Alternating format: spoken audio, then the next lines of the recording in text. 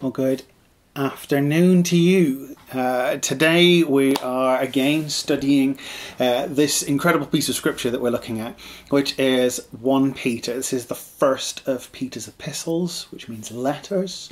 We're in chapter 2. Now, over the last few months, actually, because we took a pause, didn't we, over the Christmas period, we've been working our way through this. And if you were with us last week, we bumped backwards into Psalm 34 and actually just had a look at essentially that section of scripture which is clearly on Peter's heart, because as he's beginning to talk to us today, he's talking to us essentially from that. So it's worth just kind of having a kind of a flick back through that at some point if you'd like. Peter's also tying a lot of his ideas today into the previous chapter. And again, this just kind of shows his writing style. Quite different to John's. So we talked in the past that John has a tendency to speak himself around in circles. And that is actually a particular Greek style of writing, to keep going round, dropping something in, and then it sounds like he's just wandered off on something else and come back. Peter, on the other hand, actually builds a foundation, and then he begins to, once he's got that down, begins to then work on building it up and kind of coming back. Very similar to the way that Paul writes. So today I just want to encourage you to grab a cup or a mug of whatever your favourite drink is. Today it is absolutely pouring down with rain, and I think there's nothing nicer than essentially sitting down whilst it's raining, snuggling up and reading a good book with your favourite beverage. I'm drinking green tea, so you'll see me throughout this time period that we're on just enjoying a nice drink, and I encourage you to do likewise with me. At the beginning of each of our sessions, one of the things that we do is we take a moment just to invite God into this. You see, much like anything that we do, if we make it about the sole purpose of doing this to better our knowledge, we miss the point.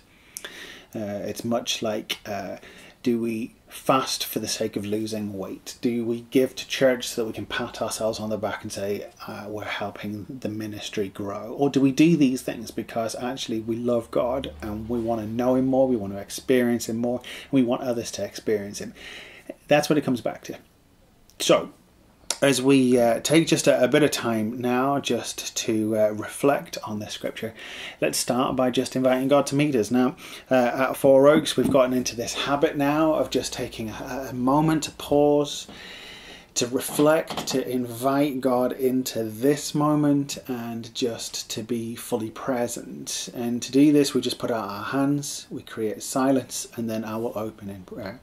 Now, in this silence, I just want you to invite God, by the power of his Holy Spirit in the way that only he can do, is to come and meet you here, to fill you afresh in this moment. That this would not just be an exercise of learning more, but that this would be an exercise in knowing him more. So let's do this together.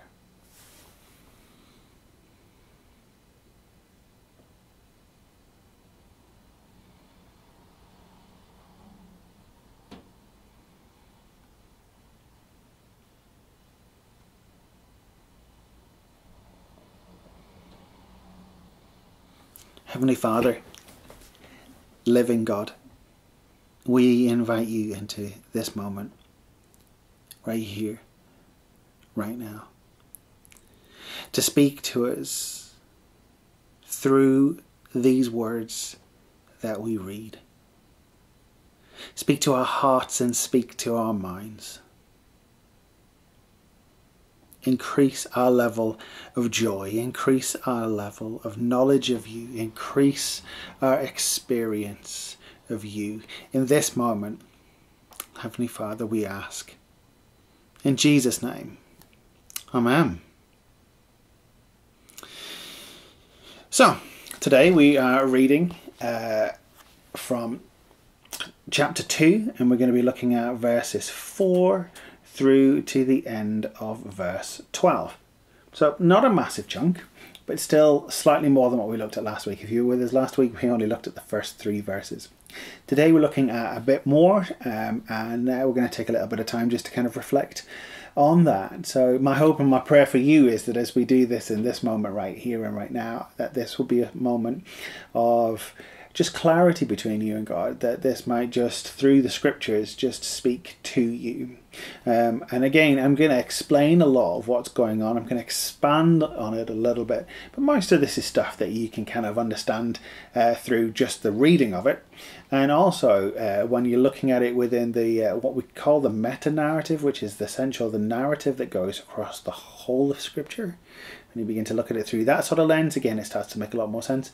And also with the addition of any form of a study guide, whether that's a study Bible, or whether that's a book written about the particular section of scripture that you're looking at. So there's loads of different ways to be able to learn, to be able to go further. And I want to encourage you to use things that assist you. Well, that's what you're doing right now. I'm assisting you. So it's the same principle.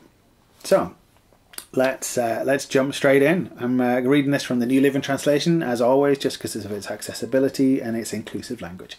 But read along with whatever translation that you have to hand. That is your chosen source of study.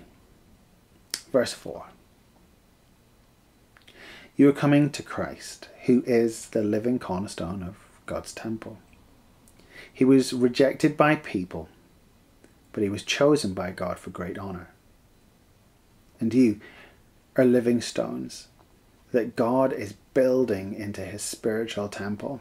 What is more, you are his holy priests.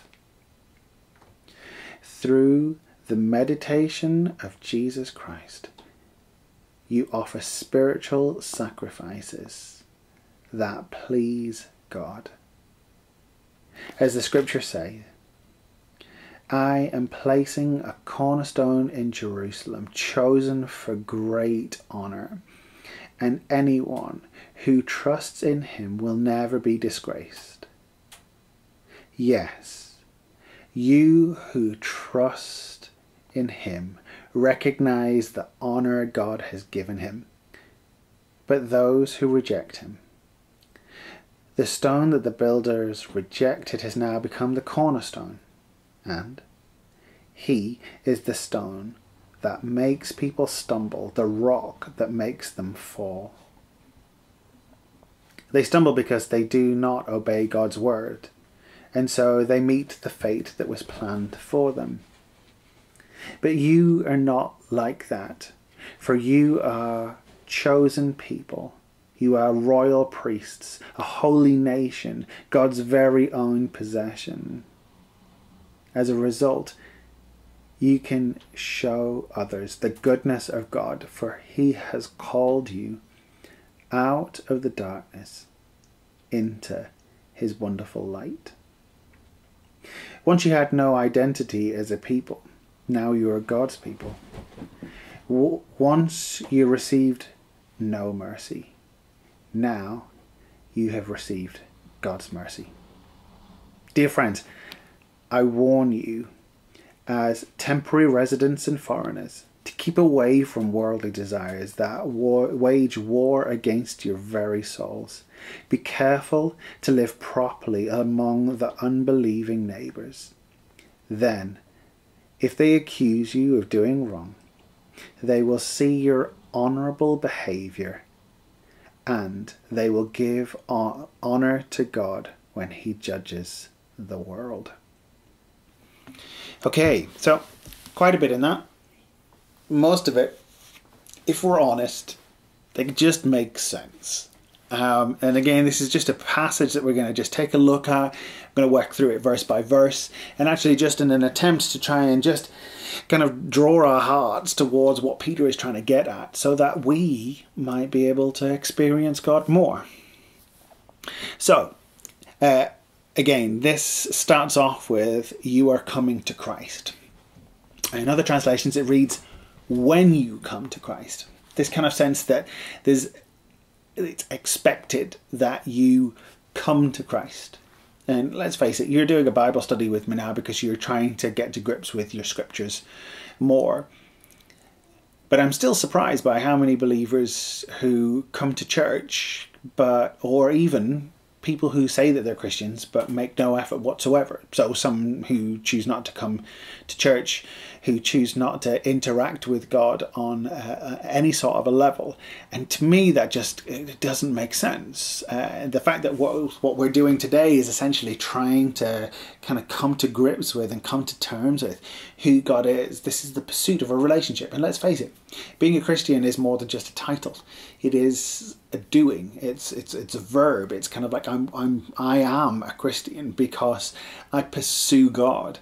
And so it's this, when you are coming. So again, with ours in the New Living Translation, it says, you are coming to Christ, who is the living cornerstone. So over this next few sections of scripture, Peter keeps using this terminology. So we get this, an idea of something that's building. So we get the cornerstone, we get living stones, we get the temple of God. So on the one side, he's talking about like almost like a physical building. And then on the other side, he then starts to use terminologies like we're priests. Well, now to you and me, the idea of being a church building sounds a little bit mundane. I mean, don't get me wrong, if it's a beautiful, glorious cathedral, you know, I grew up on the outskirts of York as a kid, and York Minster. Now, if you're telling me that I'm a living stone in that cathedral, yeah, that sounds pretty cool. Lichfield Cathedral, again, rather beautiful. Four Oaks Baptist Church. I don't know, maybe you've joined us on this digital journey and actually have yet to see our building. I mean, it's a nice building, but it's not something I'm overly proud of. But we missed the point, because we don't quite understand the necessity for the temple, which is at the absolute center point of a Jewish believer. So we're going to take a little bit of a look at that as we go through. And we're going to take a look at this other terminology, which is this idea of being a priest, which is the role of an individual within the temple. And so we're going to be looking just at a little bit of that as we kind of work our way through, and then we can kind of understand what Peter is actually getting at. And then again, Peter comes back to, and we're going to look at this in a brief moment, this idea of living as temporary residents within an area. This goes back to what we looked at within the first chapter. So, yeah, let's pull this apart and have a little bit of a look. So,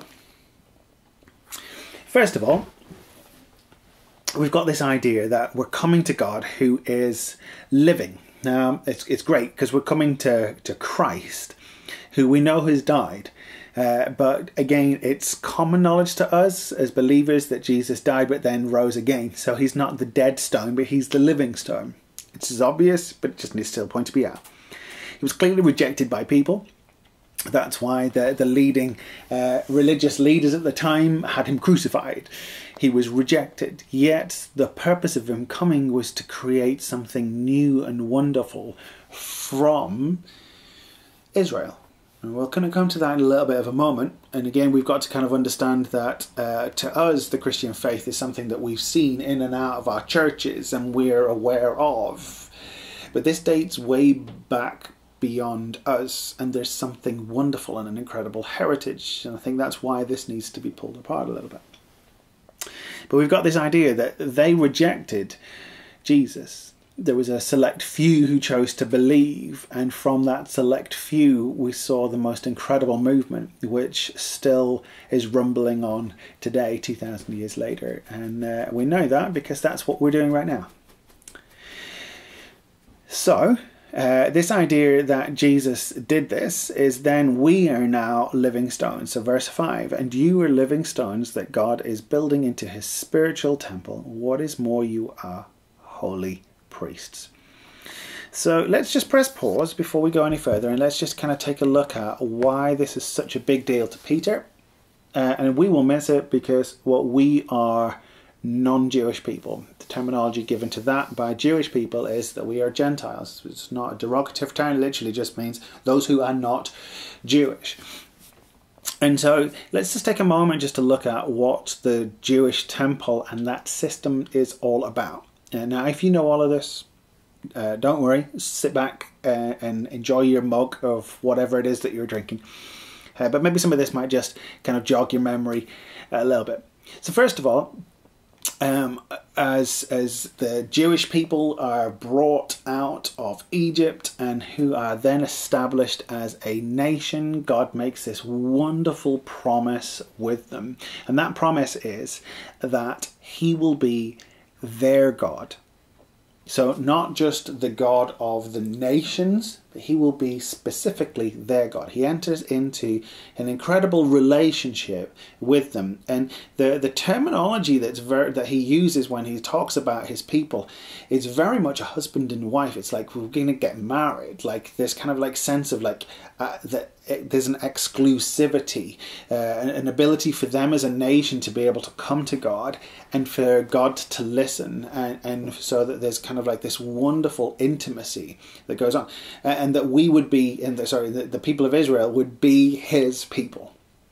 And so you've got this kind of like that God promises to do some aspects and the people of Israel promise to do others, and in this wonderful kind of connection is where they will be at. Now at the center of this, God creates this and has Moses create this this kind of like a tabernacle, which is like a tent, which like the presence of God was kind of most intense within.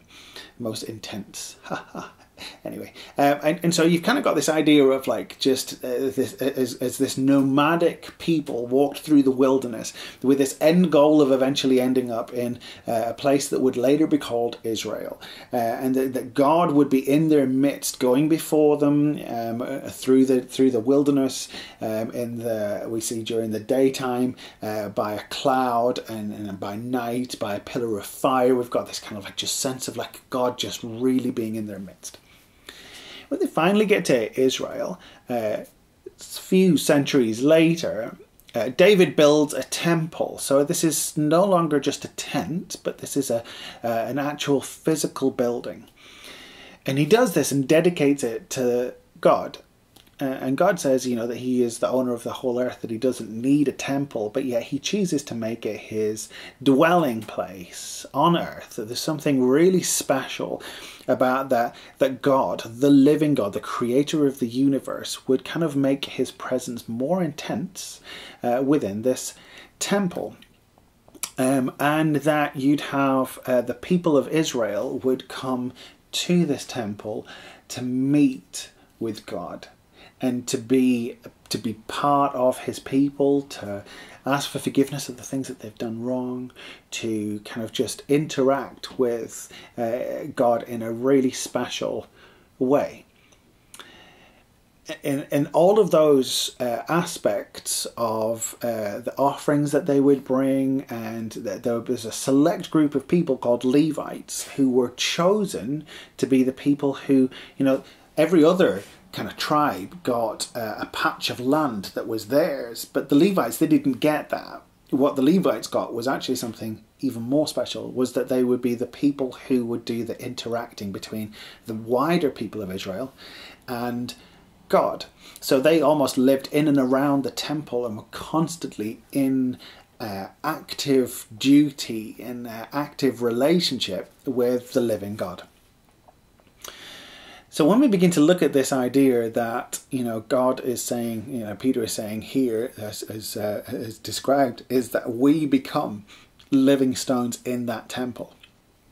That the temple is where God resides. And so that we, the people, we often kind of make this as an individual. I, Philip Wilkes, it's all about me. It's all about me being a living temple. Well, there's an aspect of that that's true, but actually it's within wider community. We, the church, you and I, the church building is just a building. I mean, it's only when we begin to worship in there and we meet together, when we come together, we are the church. And so this is something quite special. Now, this is written, and this is why we talk about this book being just so incredible, is because, well, this was written before the temple was pulled down for the second time. This was done probably about 20 or 30 years after this particular letter was written. So, and then as that happened, the Roman Empire had such an issue with the way that the Jewish people kept revolting against them that they just destroyed the temple and then scattered the people of Israel all over the place, because got sometimes nicknamed the Great Dispersion. Now that happens after Peter writes this letter. So as Peter is actually kind of talking about like the idea of us being a temple, well, it suddenly becomes so much more poignant to the people of Israel in the years to come as they look at this letter and say, wow, this is written for us now.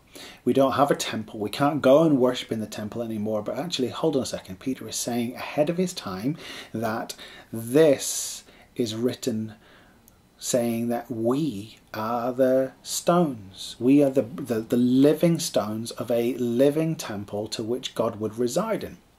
This is why this becomes really incredible. And not just that, but we are also his priests. We are the Levites. We are those who are working and living in communion with the living God. So this is not just that we come together and we are the temple, but we're actually also living in that temple and we are working with God in that temple, which is why, again, this book is extra special. Now then, something else that we miss out on in this as well is as it goes through this and actually talks about, you know, just how great this is. We then get to verse 9 and he says, but you are not like that. Now he's talking to a group of people who are both Jewish and non-Jewish. So this letter is not written to the new Jewish people, but this is written essentially about us in the here and now. And so he says this, he says, but you are not like that.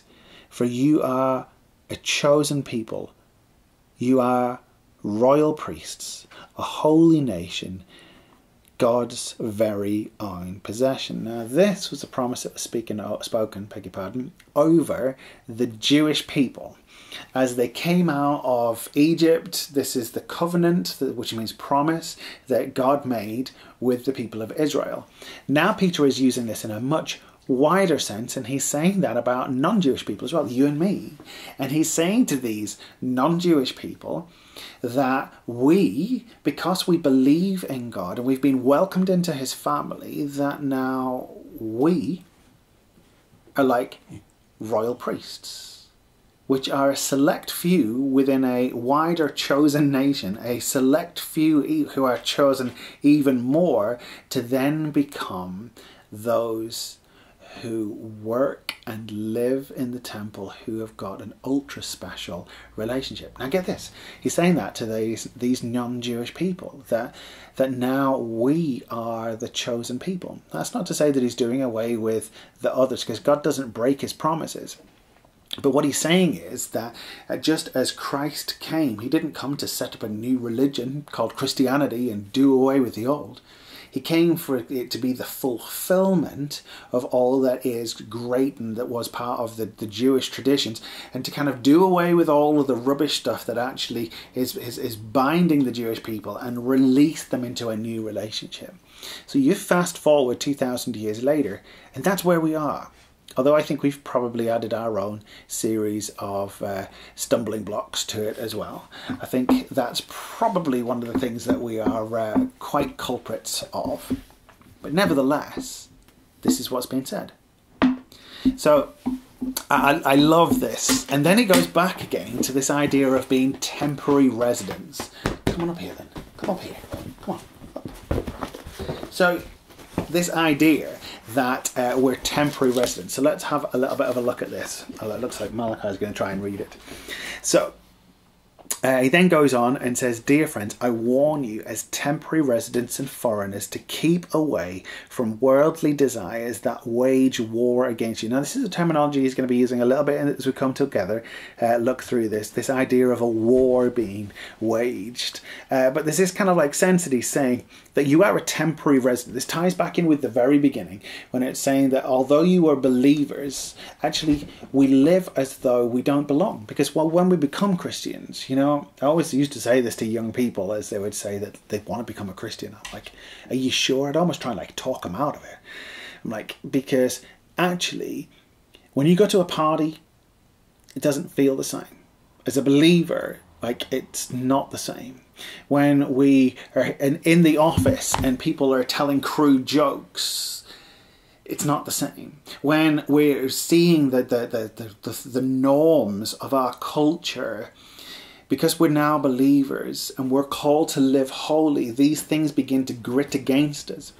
We're not of this world. So what Peter's kind of saying is that actually that's a good thing, that we recognize that we're not. And so as we live with him, we kind of work towards this beautiful thing. We work in a way that brings honor to God in everything that we do, so that even non-believers who may not like the way that we do things will still see that we are honorable in the way that we're going about doing this. I think there's just such a real poignant finger on us, is that actually we are in everything that we do, like, we're witnesses to God.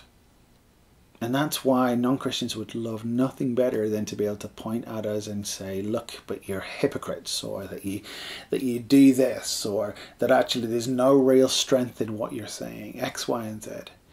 Non-believers want that to be a reality, because if they make that a reality, then they don't have to be challenged by the truth that we are living.